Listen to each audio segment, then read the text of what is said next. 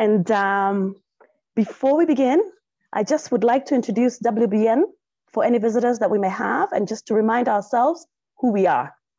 Okay, so the Women on Boards Network is an initiative aimed at promoting and encouraging women into the board leadership.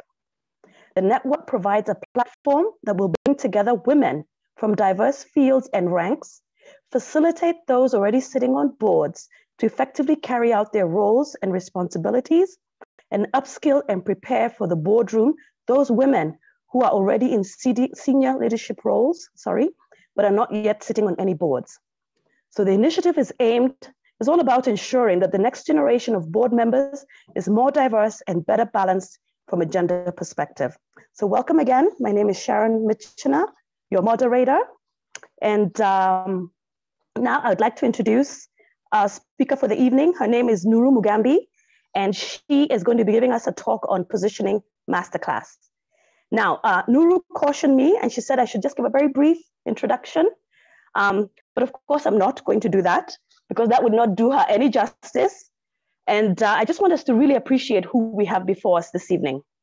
Okay, so Nuru Mugambi is a seasoned financial sector policy professional with expertise in sustainable finance and is one of the preeminent green finance policy leaders in Africa. It's a very new field, and she's one of the leaders in it. Her passion is in financial inclusion for persons with disabilities and women's economic empowerment.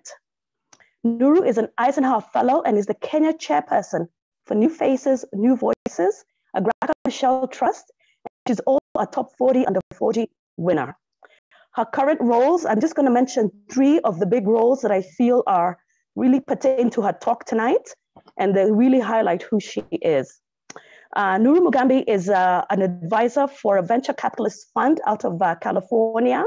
And this fund is ATSIA. It's a global organization that invests, advises, and partners to level the investment playing field from a gender perspective. She's also chairperson for the Angaza Awards. And these Angaza Awards were founded in 2020, and they celebrate the top 10 women to watch in banking and finance across Africa. The goal is to build and empower a network of impactful and purposeful driven women in finance who are committed to Africa's sustainable economic development. Thirdly, she's a SUID Program Steering Committee member. SUID is a DFID and UK fund. It's about Kenya shillings 9 billion. And the fund aims at supporting 10 counties in Kenya to establish sustainable infrastructure and value chain projects aligned with the Sustainable Development Goals. And in addition to all of this, Nuru is pursuing her graduate studies at the Andrew Young School of Policy at Georgia State University. And by the way, this is her second MBA. And her area of study, as you guessed it, is on sustainable finance, mainly green finance, she economy, and finance related to person with disabilities. But Nuru's most important role is as mother to my beautiful, amazing niece, McKenna, just 15, and is studying to become an aerospace robotical engineer. So we are all in good hands. Welcome to my friend and my sister, Nuru Mugambi. Thank you so much, Sharon. You've gone above and beyond your call of duty as a sister and a moderator. I didn't want to get into the whole big story because I know it's evening and I know people have had a long day. So I wanted to get right into it. But thank you so much, Mrs. Mitchener, for the very articulate introduction. I want to thank Nasarian and Ms. Catherine Musakali for the invitation to speak today. It really is a pleasure. So I believe I can be heard. So I'm going to go ahead and share my screen.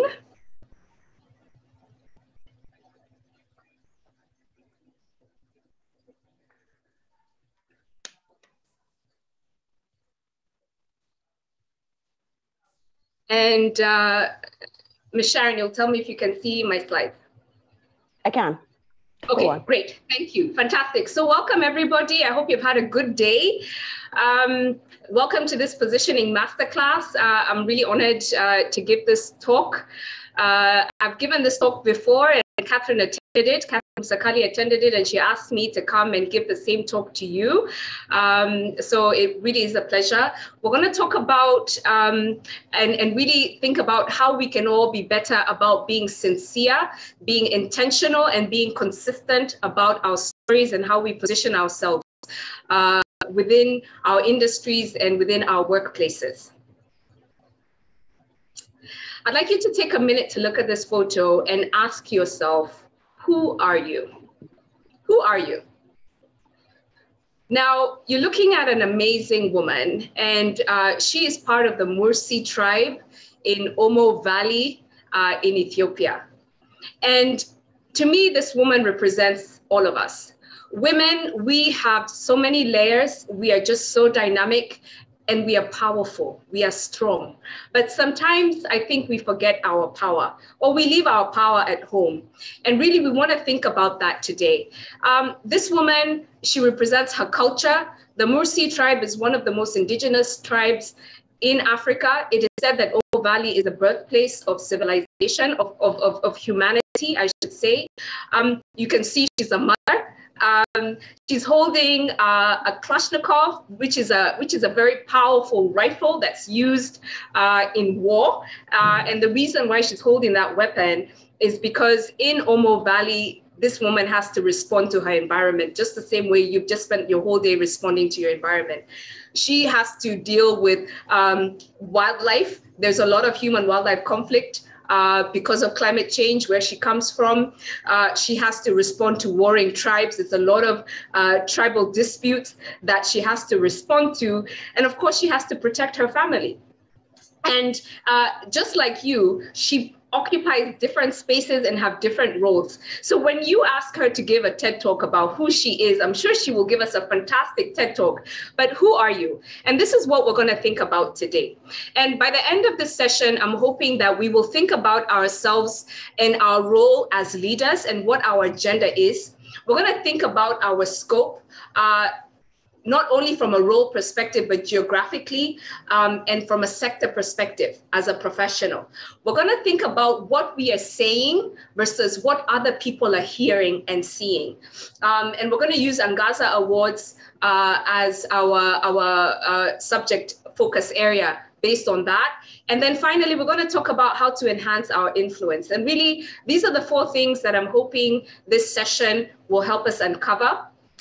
We talked about it with Nasserian and Sharon earlier, and we feel that we want this to be a very interactive session.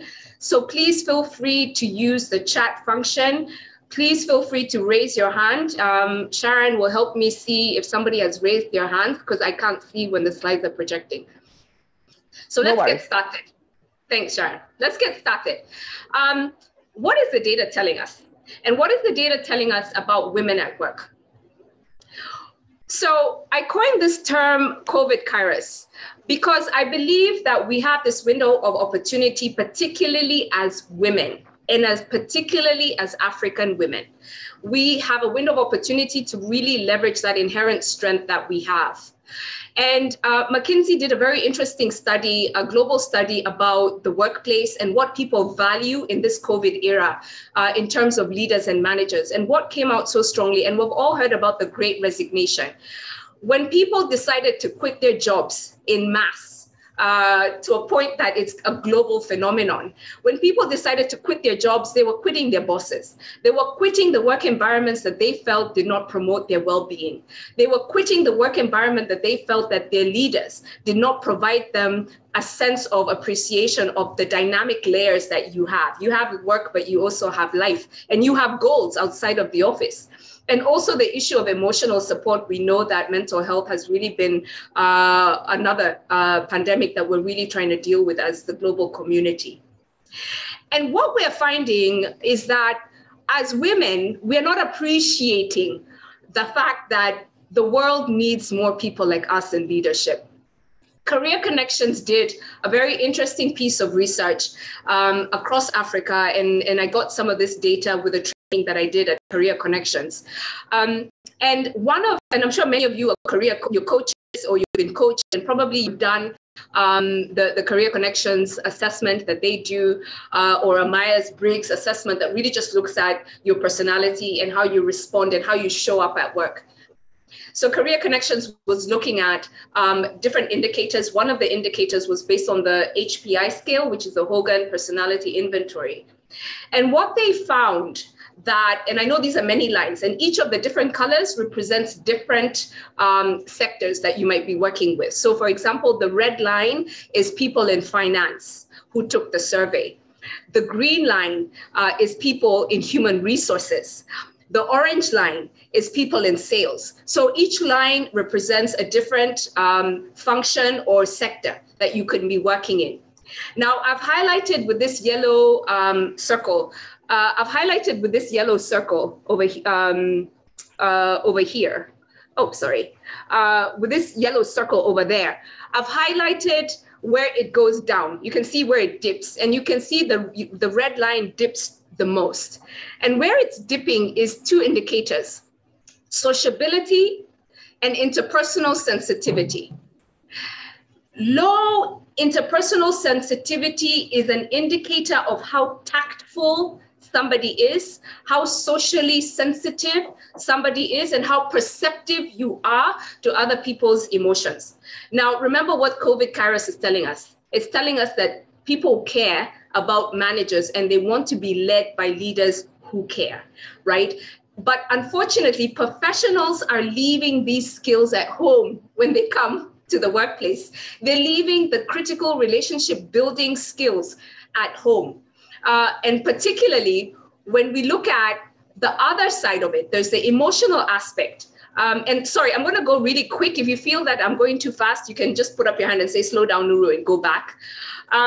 So when you look at those relationship building skills that people value in the workplace, there is a view that we're not bringing our whole self. We're not bringing our whole self to the workplace, and we're not being sincere in terms of when we show up at work, who it is that's showing up.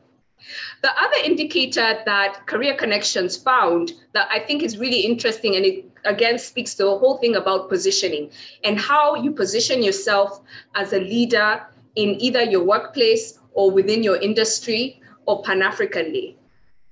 What Career Connections found is a gap between women and men.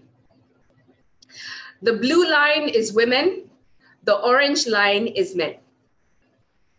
Okay, and I'm going to go from left to right. So you can see on the left, the indicator around power in terms of MVPI means your motives, your values, your perspectives. When it comes to the power motivation, men are outpacing women in the workplace. Men seek position of leadership. Men position themselves as leaders. They demonstrate their power, and that's how they're positioning themselves in the workplace. Men tend also to have a higher affiliation than women. That's the second indicator. You can see where it dips. You can see the blue line is dipping more than the orange line. The blue line is women again. So women are they tend less to be trying to build affiliation, a sense of interaction in the workplace. Men, even though we like to, women, I guess, are known to be more social, but we're more social at home, right? But when it comes to the workplace, we're not very social. We're going to engage on work, and, it's no nonsense, and we're here to do the work, and we're here to do the work. And I think we've all talked about, and I'm sure you've talked about the aspect of the golf course, the aspect of the board meetings that are not held in the boardroom. This is the indicator of affiliation, right? So you can see that men, again, are outpacing women when it comes to affiliation. Now, I'm not saying you need to go out every night and be drinking in the bars every night so you can have affiliation with your coworkers, but we need to be a little bit more smart and find the gendered way to be social in the workplace and not just about business. But I say that to say the next thing. Men are also outpacing women when it comes to talking about business. right? Commerce, when it comes to commerce, when it comes to talking about data, when it comes to talking about financial performance, we find that, again, men are outpacing women in the workplace and the way they position themselves based on how they speak. Men are speaking commercial language. They're speaking numbers. Men tend also to be more scientific and analytical. They're seen and perceived. That's how they're showing up at work. That's how they're positioning themselves. They're positioning themselves to be more scientific and analytical. And when you add power, affiliation, commerce, and science to the narrative, then men tend to be seen as better leaders for organizations, as CEOs, as board chairpersons. And we really need to start thinking about these indicators when we think about how are we going to position ourselves better in the workplace. I don't know if there are any questions up until this point. Sharon, any questions, any comments?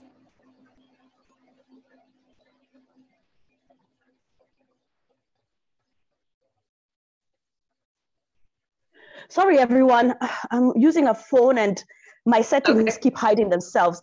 I think, Nuru, I have a question. I don't know if I should ask it now or actually an observation, a quick one.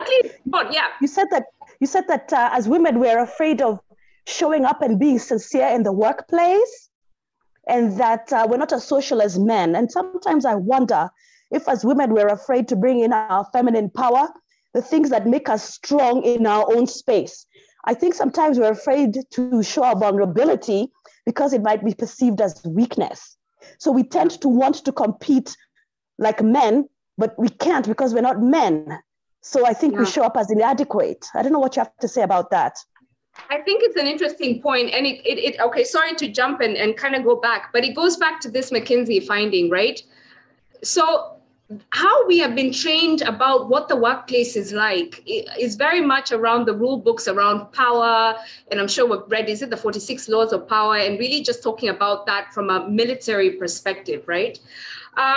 But what's happening in this era, when you look at Gen Z, when you look at your millennials and what they care about, we're talking about the current and future workforce. The current and future workforce is not about power plays anymore. The current and future workplace is about sociability. It's about connections and it's about relationship building. So we also need to adjust our rule book and remember who we are as women, because that's where the strength is, Sharon. I think that's how I would respond to that. That's why you're seeing this sociability scale is an important one, and interpersonal sensitivity, right? I'm not saying you need to show up and be crying at work, but there are ways to show that you're sensitive and listening and really active listening skills. A lot of these inherent things that we know as women, right? Just being empathetic, being caring, just being participatory, convening, consulting. These are attributes that we inherently have as women, but somehow when we leave and come to the office, we feel, like you say, Sharon, that we need to be like men. And to me, I don't think that's an effective positioning strategy. Yeah. I agree. Do we have anybody in the room who would like to ask a question, or can we proceed? Okay. I think we can proceed. Okay, cool. So so this issue of power, affiliation, commerce, and science are really important when we think about how we're positioning ourselves. Now, when we were inviting you to attend this session, there was a survey that we sent and we asked you to fill it. The genesis of that was some time ago, we had Catherine Musakali when I was working at Kenya Bankers Association. I'm not there anymore, but when I was working at the Kenya Bankers Association, Rosalind Gino and myself had Catherine Musakali give a talk, and we did a survey. So I'm attributing the data on the screen to both Kenya Bankers Association and Catherine Musakali. So we wanted to understand what are the top self-sabotaging habits. Now, let me take a pause here, because what I've shown you before is the first slide. Remember, I showed you about McKinsey, and this was a global study on what workers want. The next data points I shared with you was an assessment that was done by Career Connections in terms of how we are showing up in the office. This data point is now talking about how we see ourselves and how we see our deficiencies. And what we found when KBA and Catherine did this survey, and we looked at the 10 top self-sabotaging habits of women in finance, we found that and maybe you'll find that this also resonates with you. We found that perfectionism was the number one self-sabotaging aspect. Number 2 was procrastination. Number 3, fear of failure. Overworking and overstretching was another aspect. Lack of self-appreciation, and again, it goes back to the comment that Sharon just kind of shared. Lack of self-appreciation and confidence, and then finally not having a personal development plan. So when we surveyed more than 100 women in finance, these were the top self-sabotaging habits and behaviors. When we surveyed you as Women on Boards Network, it was almost a mirror image, right? It paralleled completely. But for you as Women on Boards, your number one self-sabotaging aspect was procrastination. So it kind of sounds like many of you know you have the potential to get to the next level. Many of you know you can get that board seat. But when it comes to setting that plan in place and start putting in the work, start positioning yourself to be seen and heard in the right spaces, we find that maybe we're taking a little bit longer than we should to do it. And because of that, we might be missing some opportunities. The other area that came up for Women on Boards in terms of your self-sabotaging issues were, again, perfectionism and fear of failure. And to me, I think they're two sides of the same coin. Because if we feel we need to be perfect, but what's holding us back is we also feel like there's an issue of failure. So we always are trying to perfect the thing because we don't want to fail. So we're never removing, and sorry to bring a household domestic example, but we're never removing the food from the kitchen and bringing it to the table, right? We are in the kitchen, changing up the spices, trying different oil and, adjusting the heat on the stove. We are like, oh, maybe let me add another side dish because this dish is not enough for my guests. You know what I mean? Just to use a domestic example. But the whole thing is we are suffering from analysis paralysis because of fear of failure. And because of that, we feel that we need to be perfect. Because of that, we either overdo things or we don't do things at all. And that was what was coming out from the data from Women on Boards. Also the aspect of confidence. And I think all those 4 aspects tie together. So in summary, this data that I've walked you through tells you a story. And what it's telling you is that, number 1, we need to remember who we are as women. Remember this woman from Mursi. She doesn't need somebody to tell her who she is. She knows who she is and she knows where her power is. She knows what her role is for her family, for her community, and for the Omo region. So we need to, number 1, not underestimate our womanhood. Think about what the leader of today and tomorrow is and the aspects that people are looking for, and it's central to who we are as women. Being perceptive and empathetic matters in a multi-generational workplace, and we are living in a multicultural, multi-generational world. The second thing that the data is telling us is what to be comfortable with, right? And why this is important to acknowledge and appreciate is because as you're trying to position yourself in places and within your work environment, my sisters, you need to be comfortable with being powerful and be comfortable with power. Be comfortable with leadership. Be comfortable with being socially interactive and varying who you're interacting with in the workplace. Start using the language that the men are using. Start using commercial language. Start using data and science. Technology is your friend. And finally, be comfortable with failure. I know you all, I'm sure, have talked about failing fast. Let me tell you, that's why the word resilience is there, and everyone is talking about resilience. Resilience is a fancy word for failure, right? Just being how elastic are you? Being comfortable with failure. The third thing that the data is telling us is women leaders need to be out there, and it ties back into affiliation and social interaction. We need to get out there. We need to start positioning ourselves in spaces that will help us be seen and be heard. And then finally, we need to have a long-term plan. We need to have a long-term actionable plan. And that kind of feeds into really why you're here today, because I think you're beginning to work on your plan and you're beginning to think about where you want to be in the next few years. So I want to now transition into the aspect of what makes you stand out. But before I get there, I'm assuming there are no hands up and I'm assuming there are no questions.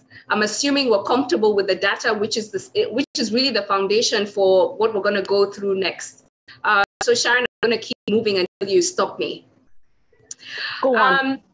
Okay, great. So Sharon had mentioned in the introduction, one of the many things I do is Angaza Awards, and Angaza Awards is a platform that I started to really help spotlight women in the financial sector in Africa who are doing some really important and impressive things, but perhaps they're not being seen and they're not being heard.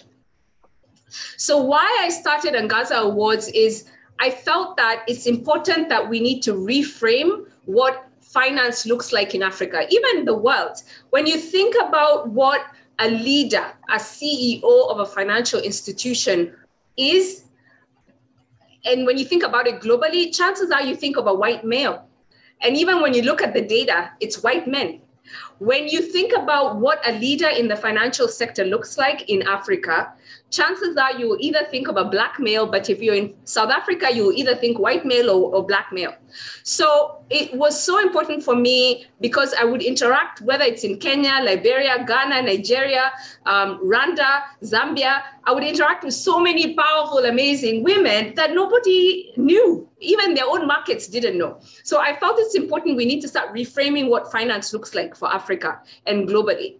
I also felt it was important that these women who are doing amazing work need to remember how powerful they are. Again, just embrace your power and the space that you're in. So we needed to remind these women who they are, right? The other thing I wanted to look at was how do we spotlight these women who are doing amazing work and no one is talking about them? Because perhaps maybe they're those darlings and favorites that we like to talk about, and, we don't take the time to find new names. And then finally, I felt it was important that we start building a system, ecosystem, where women who are emerging and leading start pulling other women along and really looking at younger women and encouraging more women to come into finance, but grooming them to remember their womanhood, because a woman in finance is a woman who cares not only about financial performance, she also cares about society and helping women in business. She cares about the environment. She cares about governance. She cares about values. Last week, Old Mutual is one of my sponsors for Angaza, and we do a coffee session, and we invite women to come and talk, women CEOs and the Angaza women to talk. And one of the Old Mutual leaders, who's a CEO of Old Mutual in Rwanda, she said that her values are her number one thing, and she will walk away from a job based on her values. Now, this is something we need to groom the next generation of women in finance, because we do not want to have a generation of women in finance who don't care about values, who don't care about society or the environment, right? So it's important that we start grooming the next generation of women in finance to pay attention to, the role and duty that they have in society. I always love Lina Higoro. She's the CEO of NCBA in Rwanda. She was one of the Angaza winners. And Lina, before we spotlighted her in Angaza, can you imagine one of the journalists in Rwanda said they didn't even know she was the CEO of the bank? As if there's so many women CEOs in Africa who are heading banks, right? So you realize that sometimes you really need to Angaza some people. So I want to show you what the judges of Angaza Awards were looking for. And the reason why I want to show you what the judges were looking for is because, remember, we said at the beginning, we want to think about what we are saying and what people are hearing, because that is so important when you're positioning yourself. You need to be aware and alive to what signals you're putting out, what information you're putting out, and what people are receiving. So I'm going to walk you through 2 data points from Angaza Awards, and it's going to help you start thinking about yourself and your narrative and your story and what you're putting out there and what other people are hearing. Catherine Musakali is one of our judges, and we have a wonderful panel of judges that I'm so thankful for that really have supported the process. So one of the things the Angaza judges were looking at, when we looked at all these amazing women, every woman that applies is fantastic. But when you go through their story, when you go through what they're saying about themselves, the majority of the women, if you look at the x-axis, the last bar, they had no data. The majority of the women had no data. They were talking about themselves in a narrative and qualitative way, but they were not talking about themselves in a quantitative way. And that's what kicked out a lot of the applicants. And I imagine that's the same when you're applying for a board position. That's the same when you're applying for a job. That's the same when you're speaking out in public. If you're not using data, remember, we're going back to those indicators, this issue of commerce, okay, and science. Are we communicating in that language? The other thing that the judges felt was a lot of the applicants were not clearly articulating why they are special. What is it about them that is impressive? And how can we attribute what you're saying to the firm performance? We can say that we've done a lot. And even I'm sure all of us, when we look at our resumes, we see we have done a lot. But can you attribute to the data point what you have done and how it has helped move a product, move a company, move a country along, move an industry along? Are you able to quantify that? A lot of women were very low on clarity and low on attribution when they were speaking about themselves. And it's something we need to think about when we're positioning ourselves. The other thing we found was a lot of women were not really strong on leadership in terms of showing leadership. And then you might ask, okay, Nuru, what does leadership look like? What do you mean? We mean that, are you in spaces that are beyond your institution, right? So if you are a CFO of a brewery, okay, if you're a CFO of a brewery, for example, and you're talking about what it is you do, is the only thing you do and the only area of influence and power you have is that brewery alone? Or is it the industry? Is it the private sector? Is it Kenya? Is it East Africa? What is your scope of leadership? What is your scope of leadership, really? So we found that when it comes to leadership, people are attributing leadership to their title, and that's not leadership. Your title will come and go, my sisters. So where are you as a leader, right? The institution you're working with today might not be the place you're going to be in a week's time, in a month's time, in a year's time, right? So being a leader goes beyond that title and that seat you're sitting on. And we found that a lot of women were not coming out strongly on leadership in that regard. And finally, we found two interesting sides of the same coin, the type of information. Some of the women were really talking about old accomplishments, things that they accomplished 10, 20 years ago. And there was a view that you need to have a current narrative. Yes, there are those landmark things that you've done that you should highlight and speak to. But that should not only be your story. You need to also speak to current information. So we found that a lot of women were just going backwards into the archive, right? But when it comes to what's current, it was a bit light. By the same token, there were another set of applicants who just had new information only, right? They had just started an organization. They'd only been there 3 years. And they're talking about and attributing some of the work that we felt that, well, this must have taken longer to be realized, right? So you're talking about something that maybe took 10 years to realize, but you've only been there for a few months. So you cannot attribute that to yourself, right? Entirely. So there was this view of the balance between old information and new information and knowing what to pull out. So these were some of the things that I felt is important when it comes to positioning that we can share from an Angaza perspective. Now, in terms of, so that was what judges were critiquing. So in terms of what judges were rewarding, it's another story about positioning, and it goes back to leadership. The top bar there within the pink square is around regional scope and attribution to firm performance. So people respond to women who are present in multiple jurisdictions, locations, and regions.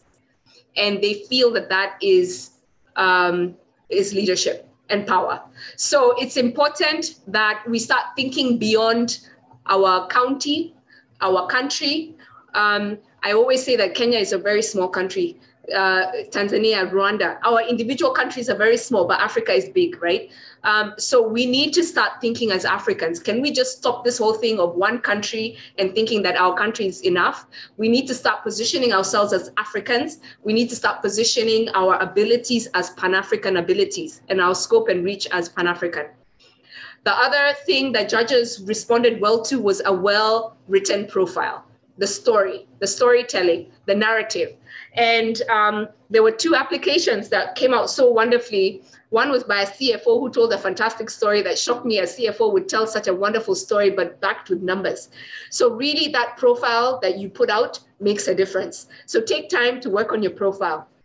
And then finally, social impact. Social impact might sound like a soft thing, but remember what I was saying, power of women is really around who we are. And we are social people, and we care about society. We care about our communities. So that was an important aspect as well. And it is the future. I was attending a session yesterday that Elon Musk was hosting, talking about the decentralized monetary system, and people were asking him, why did you invest in Bitcoin? And he was like really just talking about how he's going to save the world through social decentralized finance. And what I came away from this is all these billionaires, Bill Gates, Elon Musk, and all these guys, Richard Branson, they're trying to save the world. They're flying a social flag. This issue of social impact is the future. It is going to be an indicator of how firms are measured. So we need to start building our ability within that space. I'm going to start moving a bit quicker because I see I only have a few minutes left. When it came to verbatim feedback, it just kind of reinforces the data I shared, really this aspect of being more precise and particular when it comes to talking about our story. I want to share this one case study before I transition on.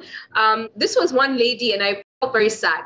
This was one lady who supervises a small group of people, but her asset base was big. So perhaps she's in technology space, and technology space, it's low on labor, but high on human resources, right? So it's low on manpower, but high on capacity, right? So she doesn't need many employees to manage. So she doesn't need to say, I manage 5,000 people, right?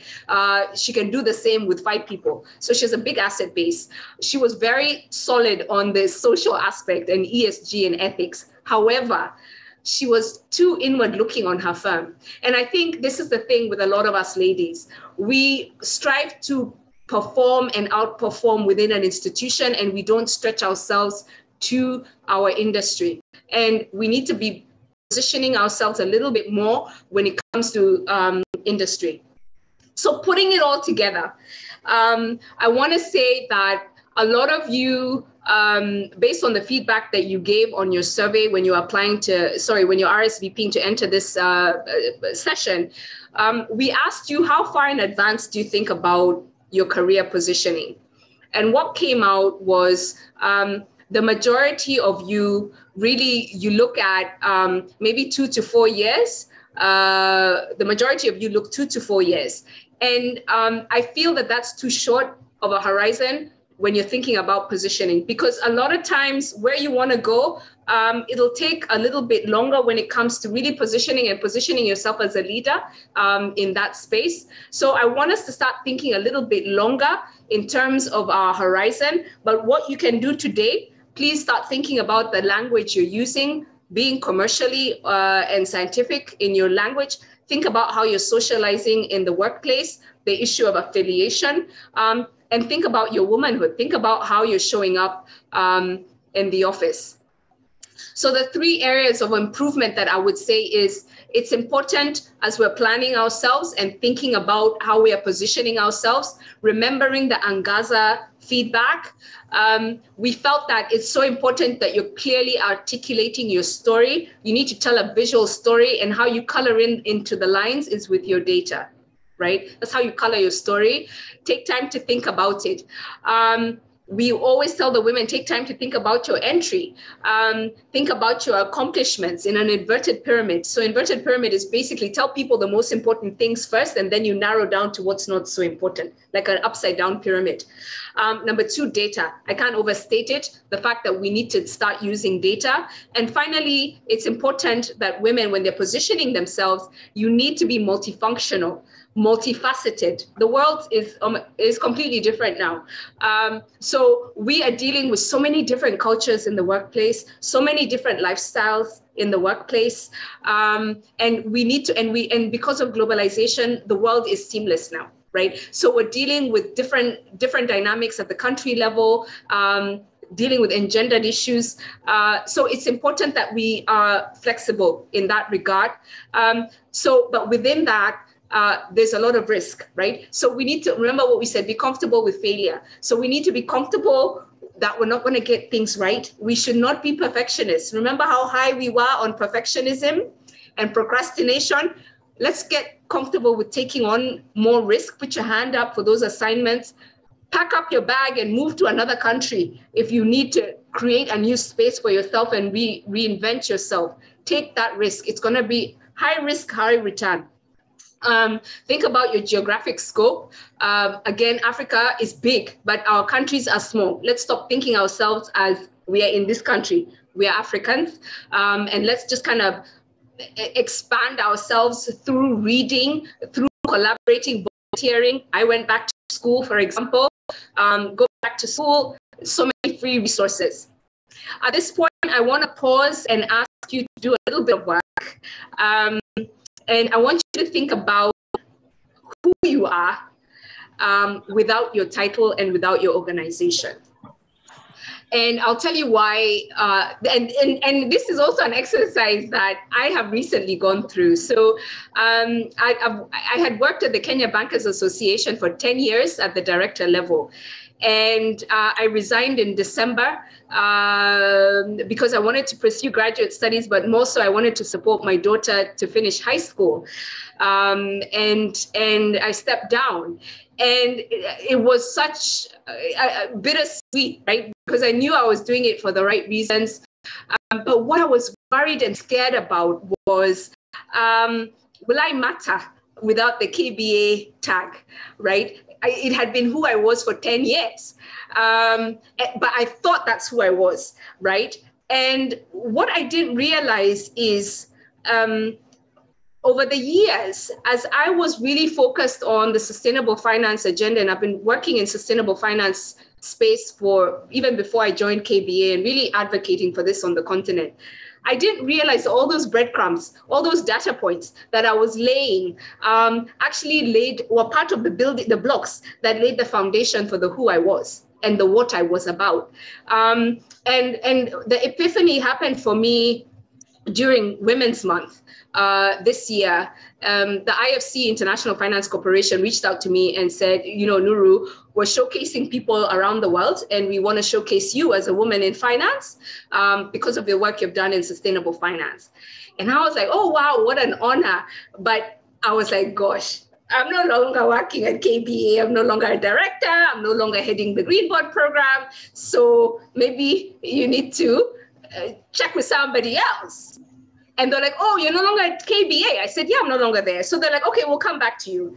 These people came back, and this was the IFC team in Kenya and Washington. They came back and they said, we don't care that you're no longer at KBA. We want to spotlight you. And I cried because I thought who I was my title. I thought without KBA, no one in banking will want to speak to me. But that was not the case, right? Because I had built that track record. Remember this positioning masterclass is about being sincere, being intentional, and being consistent. I have been consistent on sustainable finance work for over 10 years, and people have seen it, and I've done it in spaces that people have been and seen. So they appreciated me as the human being, as the individual, versus the title and the organization. So I want you to take a minute and think about who you are. Forget about the title. Forget about the title and the organization. Who you are. And is that what you want to be seen and known for the next 10 years? Remember, you all are thinking 2 to 4 years. That's your horizon. But I want to challenge you to stretch it further. For the next 10 to 20 years, who are you and what do you want to be doing? Where do you want to be seen? So I'm going to give you 20 seconds. I'm going to pause. I want you to think about that, and then we'll continue.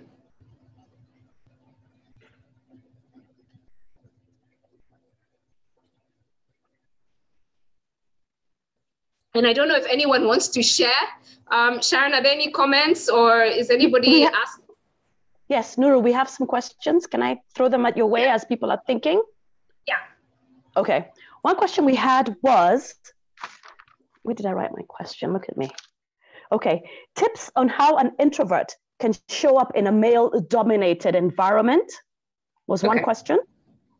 And would you like to answer that before I give you the second? Just keep going. Okay. And the second was, could you explore the environment women have to navigate to get recognition, which really ties in with what you've just said about showing up and showing out. The environment, women? How women can navigate to explore the environment, how they can navigate to get recognition.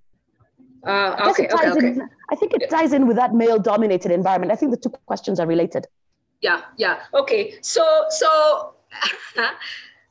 surprisingly, I am an introvert, and it's good, Sharon, you're here because you're my sister and you can bear with me witness. I am a very personal person. I'm an introvert. However, I don't like people looking at me. That's just kind of who I am. So I am naturally an introvert. However, I recognize that if I have decided to be a leader in a space, you cannot be a leader in the back of the room in the corner, right? So, and you cannot be a leader just in your head. So you realize that even us introverts, we need to start training ourselves and building that confidence. And that confidence comes with practice, right? So the first time you present, maybe you're not like speak out in public or whatever, take a public speaking opportunity, get an interview on the media and whatever. The first time, you're going to make a mistake, but guess what? You fail fast and you get back on that horse. And that's really been how I have, Sharon, that's how I've addressed my preference to be an introvert. So it's really just having the courage to put yourself out there and know that you've earned the right to be wherever you are. The space you occupy, you've earned that right. So you really just have to just kind of close your eyes and just get it done. I think that's how I would answer that. In terms of how to navigate for recognition, I think it depends on what you're talking about. So some of the things that I've always done over the course of my career, even when I was 19 years old, working in a predominantly white company, was I was purposeful in how I used data to present what I have done. And I was purposeful in making sure that you will recognize what I have accomplished. And I'll put it in my performance review with data. I'll say I was able to generate X amount in sales. I was able to build X by Y by actually putting data points. And just over the course of my career, in fact, when I was leaving KBA, Habil Olaka was like, Nuru, when you do your performance review, you come with the story and the data to back you up. And that's one of the ways you get recognition, right? No one will tell your story for you. You need to know and start documenting your achievements. No one's going to do that for you. So it starts with you in terms of getting recognition. You need to document it and get it out there. Start taking women in leadership, start taking speaking opportunities. I have a lot of friends who are journalists who always complain to me that women don't show up for interviews. I complain to them that they call us last minute, but guess what? You know what? When they call you last minute, you better show up anyway, because that's how you start getting your data out there. That's how you start getting recognition. So start being seen, speaking opportunities and things like this, being active on your social media. And we're going to talk about that in a few minutes. So that's how I'd answer that. I hope that's helpful. I think there are other strategies like getting people to speak on your behalf, right? So in those spaces where you're not there, people will speak on your behalf, but remember, they need to have the data to be able to speak on your behalf. So I think that's probably some of the things, and I can side chat on that as well. so we can move on. Hopefully that was helpful. Nuru, Mhm. can I add something from the chat that Sure. I really liked that Rosemary Homer shared? She said also as women, we tend to be, we like to share our accomplishments. We developed, we did this, we did that, the team and I. If you are the one who has actually done it, you need to step up and take the accolades and take the recognition. We're so afraid of the spotlight. That was shared by Rosemary Wahome. Yeah, Rosemary, I agree. And it goes back to the slide I was showing you with Angaza Awards, the issue of attribution. A lot of the applicants got kicked out because they did not attribute the firm's success to them. They used a lot of we. And judges were like, no, what did you do, right? So it's important that you also cleverly, strategically ensure you are taking on assignments where you are the leader. So you can say, I did this. Don't be the one who is always part of a team. Yeah, be part of the team, but you need to be ahead. You need to be driving that bus, right? So you need to purposefully design your assignments, your work, where at least every year you have one or two strategic things that is you, and nobody else can question whether or not it was you who delivered on XYZ. The other thing I want you all to think about is, what is that one knowledge area people identify with you most? And I'll tell you why this is so important, because everybody now is an expert of everything, right? So it's so important that we start understanding what is our comparative advantage. What is that one thing we do better than anybody else? What is that one thing we know more than? We have more experience than anybody else, right? That's your comparative advantage. So what is that one knowledge area people identify with you most? If you don't have an answer, that's fine. That's why you start planning, right? So if you already have an answer, you're like, Nuru, my comparative advantage area is nobody can sell horticulture better than me in Africa, okay? So maybe you're further along than somebody else who's like, you know what, I don't even know. I know I do many things well, but I don't know what's that one thing. So we need to think about that. What is that one thing we do better than anybody else, more efficiently, more intelligently, more knowledgeably than anybody else? And that, to me, is now where you start thinking about your positioning and building your narrative. And also, it's not just about what you can do great, but why should people care? Right. So if you really want to have influence, you really need to be in those spaces that people care about, either now or in the future. So start thinking about that. And also the final thing to think about is the timing, the when. Okay. So when do I start really engaging on this area that I am having a comparative advantage on? So I want you to start thinking about this after this session. I know it's been a long day, ladies, but I know this is like drinking water from a fire hose. But these are just some of the things you need to start thinking about when you're positioning yourself. Within that, I want to touch on, and I'm glad that Sharon is moderating this session, because I also want to touch on your visual identity. When you were registering to attend this event, we asked you, do you have a professional photo and do you have a professionally written biography? And the majority of you said no. So I want to encourage us. We need to get professionally taken photos. 80% of the information people retain is based on what they see. So positioning is not just about the narrative and the data. It's also about how you're presenting yourself, right? How you're showing up. 20% is what people read and 10% is what people hear. So your digital identity is actually very essential to how you position yourself. And I don't know, Sharon, do you have any comment here? Since one of your many businesses is around photography and image and the image aspect. I don't know if you want to touch on that.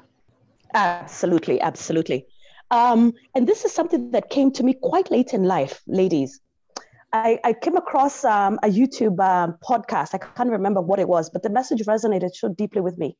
It said, every time you step out of your door, imagine that you're about to step out on a set and you're the news host or an anchor, and everyone can see you. Meaning when you go to the mall, when you go to the club, the golf club, or, your networking sessions, or you're even going to buy milk in the grocery store, the way you look matters, because you never know who you're going to meet or who might, see you without you seeing them. So your image is just not what you look like in the office. It's literally every time you step outside the door. And like Nuru said, also when your image is being seen on LinkedIn or on Facebook, whatever you share, even on Facebook, even your personal life is being seen. So you need to also really moderate that. Don't overshare. And your image is extremely important, physical or digital.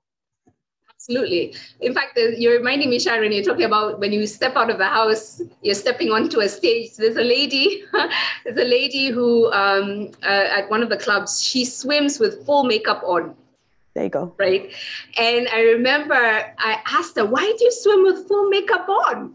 And she was like, why not? I want to look beautiful. I like how I look. And I was like, okay. So she wants to look good wherever she is, including in the water. All right. So really just thinking about how you show up, right? And where you're showing up, because again, you just never know. A CEO who's looking to recruit a new board member could be in the next swimming lane, right? So she wants to look ready, right? Picture ready. So I'm not talking about being superficial. I'm not talking about looking for IG moments and things like this. I'm talking about how you present yourself. And the visual is so important. When I was doing this masterclass, I had invited two speakers. One was Christopher Dongo, and Chris is actually the person who introduced me to Twitter 10 years ago. And Chris is just an expert in digital positioning, and I asked him to really help me think through this aspect of digital positioning. And Chris really shared some really wonderful tips I want to share with you as I'm closing this presentation. So Chris really talked about the importance of your digital identity. And like Sharon said, you need to know where your digital identity is showing up online. You need to protect that. Your pictures, don't just be posting all sorts of pictures about yourself. Oh, I've had a bad hair day, click and post on social media. Why are you sharing this information? So you need to think about that. Also on your Facebook, as much as you have your friends and family on Facebook and you have your LinkedIn is separate, but the digital identity is one, right? So think about what pictures you're putting on social media, including just within your family circles. The other tip that Chris had was thinking about this aspect of the second screen. I don't know, maybe by show of hands, if you can use your reaction, you can tell me if you know about the second screen aspect. I don't know, Sharon, have you ever heard of second screen? No, this is news to me. Okay, so we live in a world where everyone is like this. You can see this picture on your left. You have somebody like this, right? The second screen is basically the fact that people don't only process information linearly, right? So right now you're probably Googling me. Who is this Nuru and why does she have to talk to us, right? Or you're like, who's Sharon Mitchener, right? Or you're probably on LinkedIn sending an invitation to somebody, or you're on Twitter, right? But at the same time, you're on this screen. The second screen is a phenomenon, and it's really how we are as human beings now. We never take information based on the first screen. We take information based on many different screens. What we see on TV, what we're seeing on our phone, what we're seeing on the laptop. And that is why it's important you think through your positioning, you think through your messaging, your story, where you are and how you're showing up. Because people will Google and find you in many different places at the same time you're speaking to them in a conference, right? So that's the second screen. People use different screens to process the information that's in front of them. So really, they do this for many reasons. One, they want to either connect, they want to enhance what you're talking about, they want to verify what you're talking about. So people are just processing information a lot at the same time. And it's something to think about as you're positioning. And then finally, Chris always says, always look for knowledge sharing opportunities because there is a gap for knowledge. So he had a tip. Go to Google. Apparently with Google Analytics, not apparently, it's the fact. When you go to Google Analytics, it tells you what people are Googling. I'm sure we've seen those articles that, oh, the most Googled word today was Will Smith slaps Chris Rock, right? So Google has analytics about what people are searching for. And Chris says that's one of the indicators of the information that's there. But at the same time, it's an indication of the information that's not there. Right? So when you're looking at positioning yourself, you either want to reinforce with new insight what's out there, or you want to bring new information. So it's two different strategies that you can look at. So Google Analytics, Chris says, is a good way to start thinking about that. I hope that was helpful when you think about your digital identity. I'm about to wrap up. The final thing I want to talk on is storytelling. Again, positioning is also about storytelling. And with this, I spoke to an old family friend called Rashid. Rashid was one of the editorial directors at Nation Media Group before the coup in Kenya. And he's been writing stories for over 33 years. So I asked Rashid to help me think through what makes somebody a good storyteller and what is good about a story. What makes a good story? And I had asked him, I said, Rashid, give me 3 tips to make a good story. And he said, Nuru, there are no 3 tips. There's only 1 tip. There's only 1 tip in how to tell a good story. And what Rashid said is you have to be authentic. And I know we talk about this word authentic a lot. So basically it's about being sincere, right? Telling your own story. And Rashid was like, try to start telling your own story. Don't tell other people's stories, start telling your own stories. And then I said, okay, then how do you tell a better story? And he said, you need to start journaling. Now, I think a lot of us journal, but we journal for our maybe mental health, or we journal because you're doing your Bible study, so you're journaling for that. Very few of us journal for our career and for our positioning. And what Rashid is saying is start having a book by your bedside table, in your office. And whenever you experience something, you meet an interesting person, start journaling those experiences. And over time, those experiences become your story. So the next time you're speaking and you're looking for an example of a nice story to tell, to start your conversation, you'll have an archive of your own personal stories and your own insights that you can use to share either to your staff, your board, in the industry, wherever it is. And what Rashid says is your story is like butterflies, right? So you get brief moments of insight. You get brief moments of epiphanies. And if you're not journaling and catching those butterflies when they come, you're going to forget them and you'll be like, what was that time? Or give me an, So he was like, just make sure that as you're building up your ability to tell powerful stories, let them be your own stories and start journaling to help you tell better stories. And then finally, what Rashid was saying is that he wanted to encourage women when you're talking and telling, sharing information is basically storytelling, right? So when you're telling anybody information about yourself and what you've accomplished, Rashid says you should always think about what's in it for them first. Don't tell people what you've accomplished just to tell people what you've accomplished, right? People are self-interested. Everybody is self-interested. So there's the what's in it for me before they really appreciate who you are. So he says, always think about when you're framing your story, what's in it for the audience before what you're trying to get out. And then second, he says, you always think about why you're interesting and why you're different and really thinking about that. And he says, you need to always sell yourself, always be selling yourself. If something doesn't sell you on your bio profile or on your resume, he says, stop wasting space, just cut it out. And then finally, he said, the best stories are always rewritten. And again, as you're positioning yourself, it's an iterative process. You're always rewriting and repositioning yourself. You don't position yourself once and forever, right? So it's always about rewriting.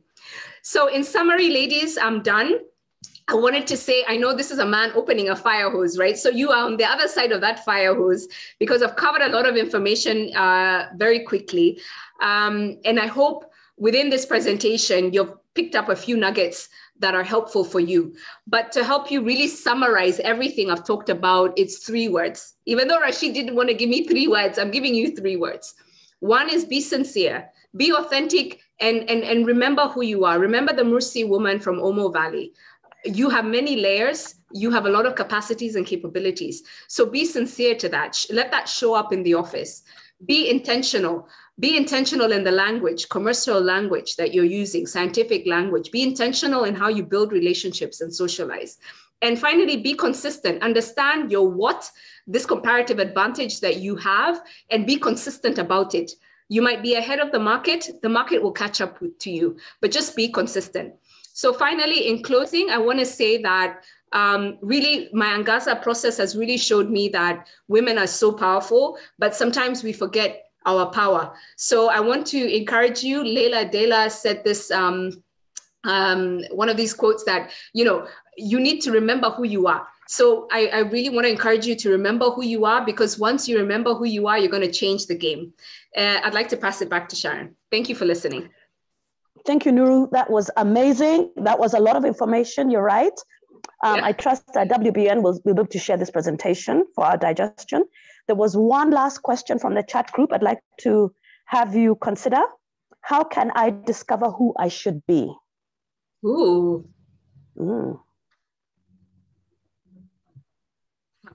I don't know. Yeah. Do people have recommendations on the chat? How do you does the person want to unmute and maybe talk? Let's talk. What do you mean? How do you discover? This was sent through a private DM, so I can't even tell who the person is. Okay. How do you discover who? Say it again. How can I discover who I should be? Yeah. I think there are different ways. I think we all know our talents. Some of them we know. Other talents people tell us. So I think it's important to consult and talk to people if you're not sure what your strength is. Some of us get feedback during our performance reviews. Others get feedback from friends, from family. You might get feedback from social media, right? You just look at your social media. If you post something and people are like, wow, that's really interesting, that will tell you that you have information that people want. I think the aspect that Rashid is talking about, the journaling, I think can also help you see what you're really interested in. So I think there are many ways to do that. Also doing personality assessments, I think are helpful because it will also help you understand what are your motivations, right? So I think doing coaching, like executive coaching, getting an executive coach can also help you uncover that. I don't know if there's anybody else who has recommendations for our sister who's asking that question. Actually, I was thinking, sorry, go on. Who else has something to say, please? Yeah, Cecilia said probably through exploring your interests. Yeah, so I agree with Cecilia. Really, and that's why I was saying it's a process, right? So you might think you're interested and passionate about something, and then it dovetails to something else. And I think that's also fine, because remember, like we're saying, as women, we're multifaceted and we're dynamic, yeah? And we respond to our environment. Yeah. Okay, I see Catherine. Hi, Catherine. I see Catherine saying, try Johari's window self-awareness. Mm-hmm.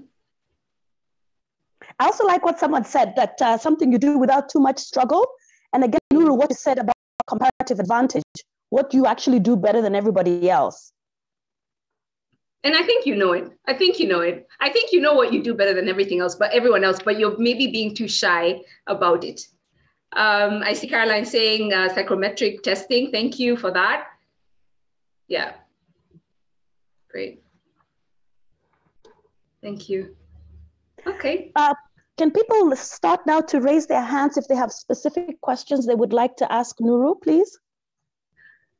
Thank you, Evelyn, for your feedback.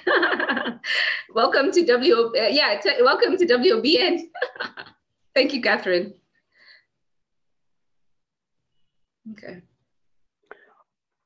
Okay, Nuru, back to you, Sharon. Thank you. Yes, it doesn't look like we have too many questions. I just want to highlight what struck me, and then I would love to pass this along now to our chair, Kathleen Musakali, to give a few closing remarks, and then I'll update us on what our upcoming events are. What caught me the best, I loved it, was what makes you special, and how can you affect change, and can you quantify this in terms of positioning yourself? Be sincere and be authentic, especially in telling your own story. And I would actually advise all of us to print that picture of that Musi woman to remind us who we are, what our voice is, what we have to add to the story that is a human story. We all have a part to play, and we should not be afraid to play our part. Because if we don't play our part, I don't want to even say someone else will play your part, because we're all unique and individual. It just means that part gets unplayed, and we all get to lose from it. So that's my whole takeaway from how to position yourself. And it's also very important to remember how you look physically when you step out, when you meet people. Like Nuru said, 80% of how people receive you is based on just how you look. And be careful about our digital footprint and our profiles in the digital sphere. Don't overshare and be professional in everything that you do. That's what I got out of it. Over to you, Catherine, please. Any words for us? Oh my goodness, these sisters. I will tell you what, when we requested Sharon to moderate this session, we didn't know Sharon is Nuru's sister. So, I mean, it has been such a wonderful session. I'm so sorry I got in a little late. I was battling Kampala traffic, but I finally got in. My goodness, Nuru, gosh, I just don't know what to say. Ladies, I think you have had so much today. You have a lot to work on, to reflect on, to think through, and then to ask yourself, what next? What next? Each and every one of us has to take away something out of this session. There is no point in coming to webinars and then you're the same one who attended this webinar yesterday. You know, you are the same person who you were yesterday. I think there's so much to learn from Nuru. Nuru, we cannot thank you enough.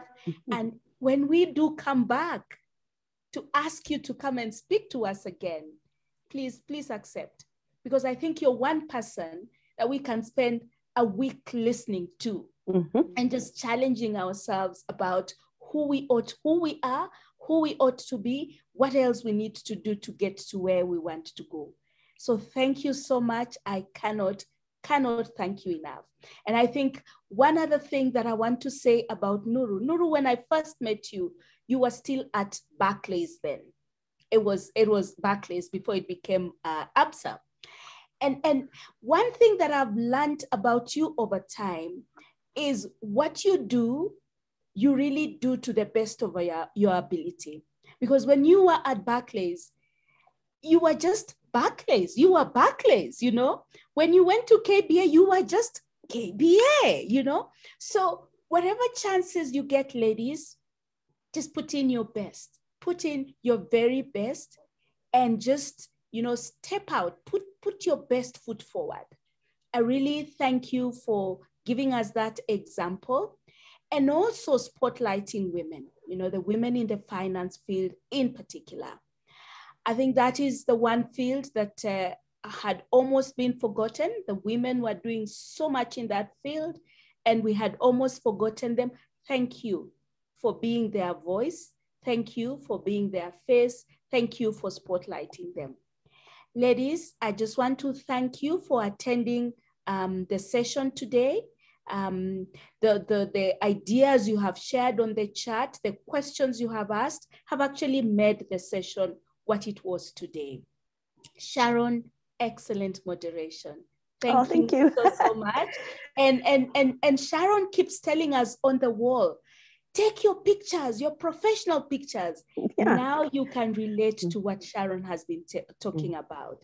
So please, when you do send us your profiles, when we ask for your profiles, I'm going to start rejecting profiles without a good professionally taken photo.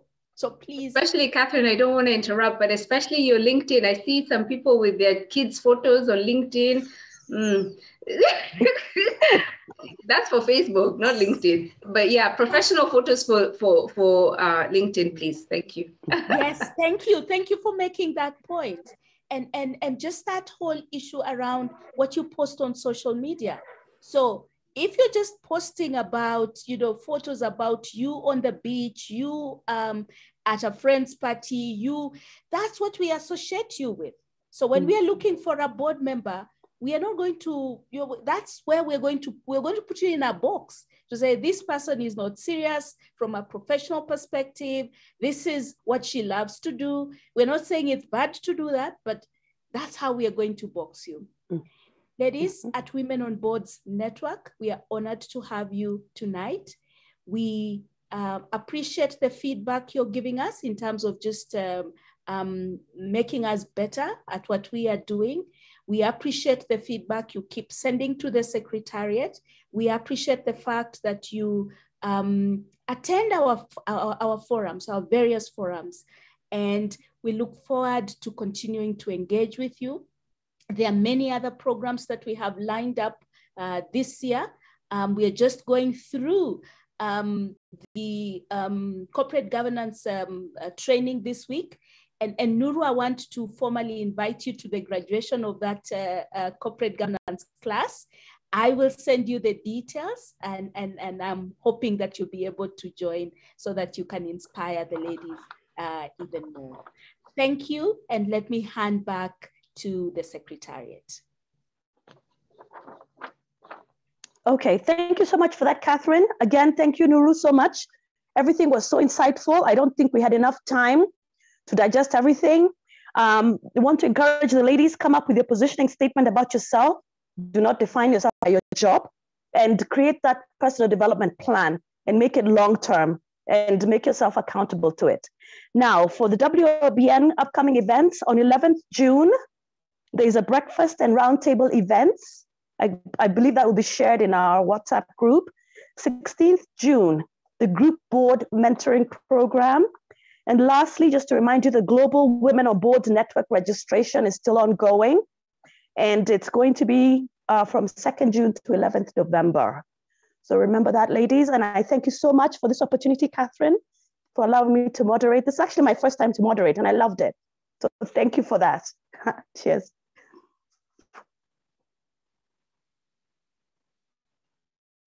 Thank you, ladies. Have a great evening. Thank you, everyone. We are all free to leave at our leisure now. Thank you. Thank you. God bless. Have a good night. God bless. Thank you. Bye. Bye. Thank you. Bye. Thank you.